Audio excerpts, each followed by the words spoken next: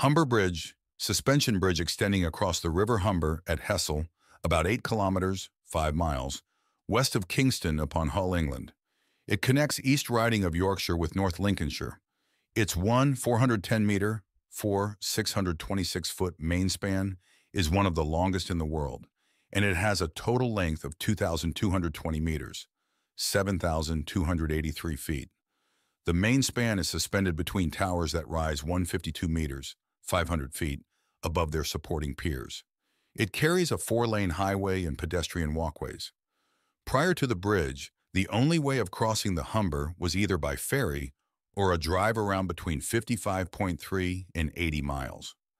Bridges and tunnels had been considered, but it wasn't until 1959 that a viable crossing became a reality with the granting of the 1959 Humber Bridge Act.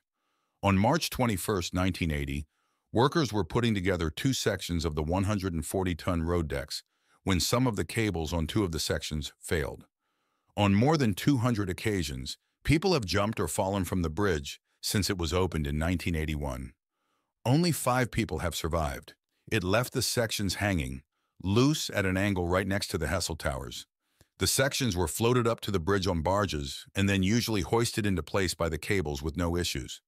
Hull resident Steve Wallace was at his parents' when the section of the Humber Bridge collapsed. On March 21, 1980, workers were putting together 2 sections of the 140-ton road decks when some of the cables on 2 of the sections failed. It left the sections hanging, loose at an angle right next to the Hessel Towers. The sections were floated up to the bridge on barges and then usually hoisted into place by the cables with no issues. Hull resident Steve Wallace was at his parents' when the section of the Humber Bridge collapsed.